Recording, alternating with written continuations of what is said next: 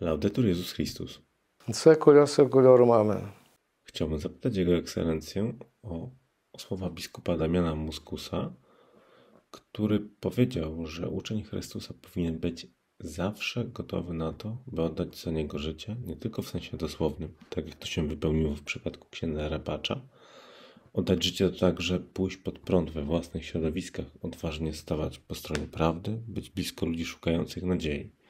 Słowa te biskup Damian Muskus wypowiedział podczas majowych uroczystości upamiętniających 75. rocznicę zamordowania sługi Bożego księdza Michała Rapacza. Proszę o skomentowanie tych słów. Nie znam tego biskupa Damiana, nie znam tego księdza, który tam zginął, jakoś nie znam prosto jego. Ale to zdanie biskupa Damiana, które jest tu wypowiedziane, które mnie Pan zadał jako pytania i komentowania, to wygląda na to, że biskup tutaj powiedział w tym zdaniu, nie wiem inne jego otoczki, w jakim on się znajduje, co on mówi, ale w tym, co powiedział, to jest absolutna prawda, że właśnie wskazywanie na to, że kapłan nie jest po prostu jakiś tam showman, a kapłan jest alter Christus, jest drugim Chrystusem i jest wybrany, tak jak Chrystus mówił swoim apostolom, nie wy mnie wybrali, a ja was wybrał i posyłam was, abyście głosili to, co ja wam mówię i żeby owoc przynosili. Kapłani nie jest sami od siebie, nie jest sami dla siebie. Tak jak każdy człowiek, który przychodzi na świat, nie żyje dla siebie, nie umiera dla siebie, a żyje dla Pana i umiera dla Pana. Tylko, że może ktoś nie chce umrzeć dla Pana, chce umrzeć dla diabła. No to wtedy jego problema, a nie Pana problema. Chociaż Pan walczy za każdego z nas do końca. Dlatego jeżeli by taki tezes, jak tutaj, czy takie zdanie, jak powiedział biskup, że kapłan właśnie musi być tą ofiarą dla Chrystusa, to jest prawda. Tak samo jak byli apostołowie prorocy w Starym Testamencie, których Bóg wybierał, i które byli poddawani różnej próbie otoczenia, w którym się znajdowali, dość mocnym próbom, nawet krwawym, z utratą zdrowia i życia. Ale te, którzy głosili ciągle prawdziwość Jezusa Chrystusa, znaczy prawdziwość Boga w Starym Testamencie, oni podlegali cierpieniom, prześladowaniom i byli zabijani. Tak samo, powiedzmy, kapłani, apostolowie Nowego Przymierza, których Chrystus wybrał i postawił jako świeczniki w Jego nowym Kościele. Chrystus odrzuca Żydów ze względu na to, że oni Jego zdradzają, nie przyjmują Jego jako Boga, jako tego, który posłany od Boga i przepowiadany przez proroków. Chrystus zadaje zadania swoim uczniom, posyła was jak owce między wilki. To jest kontynuacja Starego Testamentu, że oni idą do świata, a świat to nie jest po prostu świat, ziemia, drzewo, grzyby, jakieś sarenki i tak dalej. Świat to jest świat ludzi, raczej tak. I on posyła ludzi, których wybiera. Oni mają takie same ciało, oni mają takie same oczy, takie same zachcianki, tak samo zepsuci grzechem, ale Chrystus ich posyła wzmacnia ich swoją łaską i obieca im pomoc, jeżeli oni będą opierać swoje misje, swoją posługę na Chrystusie. Jeżeli, powiedzmy, jakikolwiek kapłan czy biskup odrywa się od łączności z Chrystusem i zaczyna wchodzić w jakieś, tak jak kiedyś mówiło, ja apostola, ja Apolosa, a ja Pawła. Tak byli, taki rozbraj był taki między uczniami w pierwszym kościele. Jedni mówili, ja Apolosa, a ja Pawła.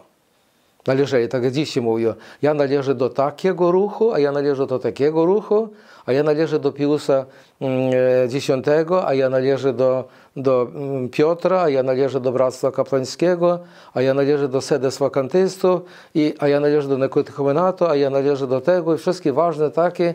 A gdzie Chrystus? Kto mówi, ja należę do Chrystusa?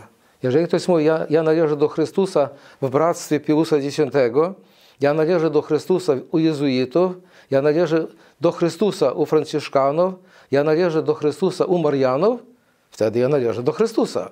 I wtedy mariaństwo jest, powiedzmy, tylko środek do tego, żeby mnie pomagać tego Chrystusa w sobie kultywować i żyć nim. Jezuictwo mnie pomaga tam, bractwo Piusa X pomaga mnie, a może jutro zaszkodzić, jeżeli samo się zepsuje.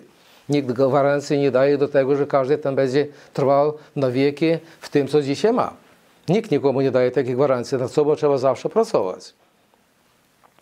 Dlatego powiedzmy, kapłan, jeżeli niezależnie od tego, kto, w jakiej strukturze się znajduje, w jakiej diecezji się znajduje, kapłan niezależnie od tego, w jakim zgromadzeniu się znajduje, jeżeli koncentruje swoje życie na Chrystusie, oczywiście on w ramkach jakiejś diecezji, czy w ramkach jakiegoś klasztoru powinien się podporządkowywać tym wewnętrznym prawidłom, które nie mogą niszczyć ducha Chrystusowego. Jeżeli prawidła, powiedzmy, klasztoru czy diecezji idą przeciwko duchu Chrystusa Ewangelii, to oni nie mogą zobowiązywać i być ważniejsze, czym duch Chrystusa i duch Ewangelii. Absolutnie nie mogą tego robić. Dlatego jest dzisiaj taki sprzeciw, kiedy mówi się wszystkim tym, którzy sprzeciwiają się biskupom i klasztornym начальstwu, posłuszeństwo trzeba mieć, do papieża trzeba mieć posłuszeństwo. A papież posłuszny Ewangelii, czy nie? A papież dzisiaj posłuszny temu duchu Chrystusa, a papież posłuszny tej wiekowej tradycji Kościoła od Chrystusa pochodzącej. Czy on głosi jakieś inne postulaty, które nic wspólnego nie mają z tym nauczaniem 2000 Kościoła. Jemu o tym nikt nie mówi, a jak te, który mówi, to od razu jest specyfikowany. Czy na tym to polega, żeby my byli dzisiaj jakimś towarzystwem z ograniczoną odpowiedzialnością, żeby po prostu jeden drugiemu kazać i czuć się dobrze, czuj się fajn. Czuj się, ekscelencjo, fajn. Ja ciebie nie dotykam, ty mnie nie dotykasz. Ja tobie wymówki nie robię, ty mnie wymówki nie robisz. Jeżeli jakiś ksiądz czy biskup głupoty gada, to jego nie wywołuje na dywanik. A jeżeli ksiądz głosi nauki, która była zawsze nauką Chrystusową i Kościoła, to od razu biskup wywołuje na dywanik, żeby jego tam troszkę podkręcić. Jemu dzisiaj tak się nie mówi, dzisiaj tak się nie robi. I właśnie takie dzisiaj robi się czy nie robi się, to jest właśnie grzech dzisiejszych biskupów, papieża, Watykanu i wszystkich tych, którzy idą niewłaściwą drogą Chrystusową, nie żmudną, ciężką, kamienistą do nieba, a szeroką przestrzenną i wprowadzają tam ludzi. To jest niebezpieczeństwo wielkie. Dlatego każdy ksiądz, który chce dzisiaj być wiernym Chrystusowi i prawdziwie chce pracować, jeżeli jego nie prześladuje zgromadzenie, jeżeli jego nie prześladuje biskup, to on jest po prostu w systemie. On jest nikim. On jest zauważalny, on jest wykonawcą woli biskupa, woli przełożonego. Wczoraj był mądry święty, a dzisiaj głupek przyszedł. I głupek mówi, ty musisz to robić, co ja ci mówię. Bo głupka postawili, bo on teraz odpowiada temu duchowi, który dzisiaj jest, powiedzmy, na wysokościach, który jest ważniejszy, czym duch Chrystusa Jezusa Ewangelii. O duchu Chrystusa Ewangelii się nie mówi, o ważnych rzeczach się nie mówi, o modlitwach się nie mówi, a tego się mówi o rozpoznaniu, jak to się mówi, towarzyszenie jeden drugiemu, wpatrywanie się jeden drugiego, ciszenie się jeden drugim, ale nic się nie mówi o nawróceniu człowieka. A to nie jest prawda, to jest tylko kamuflaż, który, powiedzmy, albo lek, który nie leczy choroby, tylko, jak to się mówi, ją utwierdza i prowadzi do śmierci.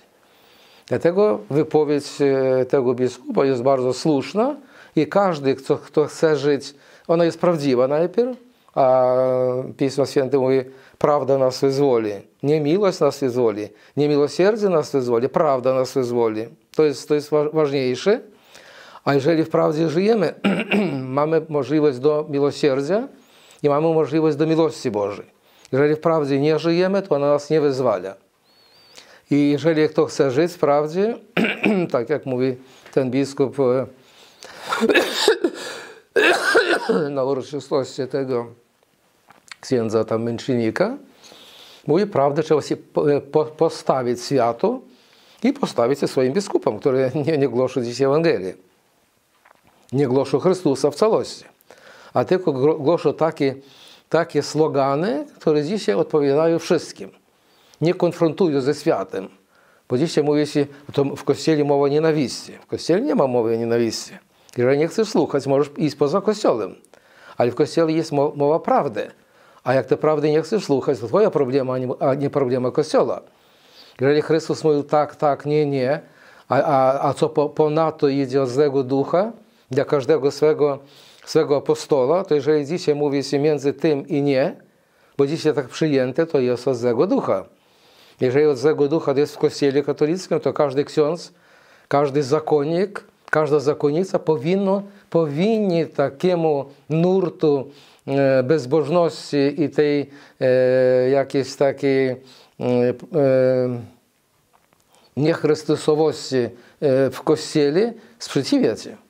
Sami w sobie, bynajmniej sami w sobie i jest tą linią, jaka prowadzi do Chrystusa, bo to jest szeroka przestrzenna droga, która prowadzi na zatracenie. Tak co każdy ksiądz, który jest na stanowisku, najpierw jest powołany przez Chrystusa. Nie tylko przez biskupa jakiegokolwiek. Może nawet stał księdzem wbrew biskupowi. Może stał księdzem nawet wbrew jakiemuś tam przełożonemu, który by nie chciał, żeby on był księdzem, ale jakoś tak Pan Bóg jego wszystko jedno doprowadził. Znamy takich przykładów masa, kiedy wszyscy byli przeciwko temu księdzu, bo on był lepszy jak jego przełożenie, a on jednak stał księdzem. Albo dzisiaj się wybiera tych, którzy najgorszy i stają się księżmi, a tych najlepszych wyrzuca się. To jest problem. Dzisiaj wyrzucają tych jeszcze mniej więcej dobrych biskupów, na ich miejsce stawią najgorszych. Najgorszych. Jakich tam lawendowych, czy jakichś tam jeszcze innych. I potem wszyscy o tym wiedzą, tylko nie wiedzą tych, których postawili. Nie wiedzą. Nie wiedzą. Muszą wiedzieć. Albo inaczej po prostu jest taki sam jak oni. Dlatego oczywiście każdy ksiądz musi konfrontować się ze światem zawsze. Kościół jest antypodem świata. Kościół nie może jednoczyć się ze światem absolutnie. Nie może światło łączyć się z cienią. Nie może tego robić. Nie może ziarno łączyć się z plewą. A dzisiaj taka tendencja, żeby w takim kierunku iść.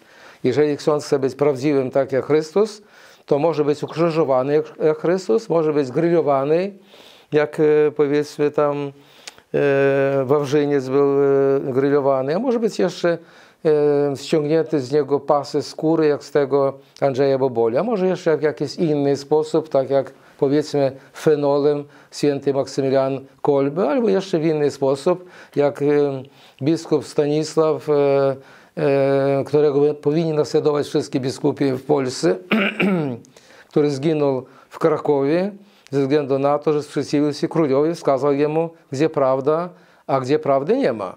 A jeżeli dzisiaj biskupi w Polsce idą za władzą i w Kościele propagandują propagandę, ta, która nie należy do Kościoła i nie należy do sakramentów, nie należy do tych spraw, która powinna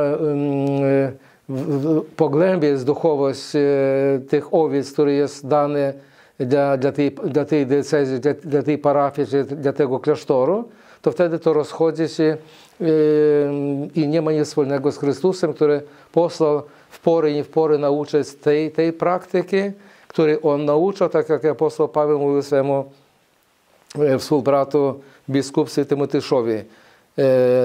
Ty nalegaj w porę i nie w porę, proś, karc, nauczaj wszelką cierpliwością i nauką, bo przyjdą czasy, kiedy zdrowej nauki cierpieć nie będą, znajdą sobie nauczycieli falszywych, nauczycieli gdzie? Biskupów, kardynałów, zakonników falszywych, które będą folgować ludziom, a żeby prosto dobrze przy tym żyć, dobrze się czuć, ale nie prowadzić ich do zbawienia i sami siebie nie prowadzą do tego zbawienia.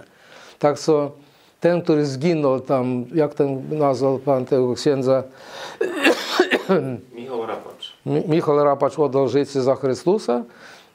Powinniśmy iść właśnie taką drogą. To nie znaczy, że iść od razu na rusztowania, bo my tam chcemy być, a iść i wykonywać wolę Bożą. A gdzie nas zatrzyma diabeł, piekło i świat, to już zależy od Pana Boga woli. Jak Pan Bóg da nam cierpienia takie czy inne, da siłę znieść każde cierpienie i nie bać się tego. Amen. Bóg zapłać księdza. Bogu Świętemu.